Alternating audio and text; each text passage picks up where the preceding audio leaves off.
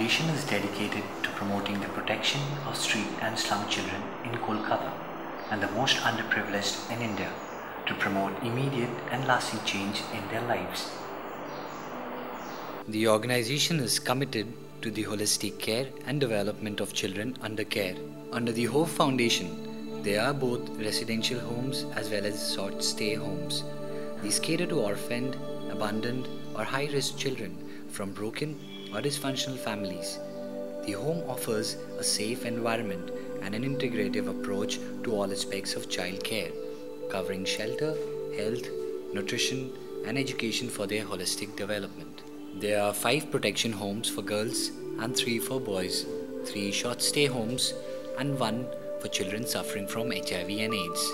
We endeavor to give child her due rights of survival, protection, development and participation as advocated under the United Nations Convention on Rights of the Child. Apart from academic career building, children are encouraged to excel in recreational and cultural activities.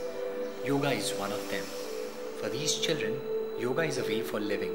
The postures and the pranayams provide the opportunity to explore the self and observe how it reacts to life's challenges and surprises. Hi friends, I do yoga every day. It helps my mind as well as my body. It has helped me in many ways like concentration in my studies. I must think everybody must do yoga every day because it helps us in many ways.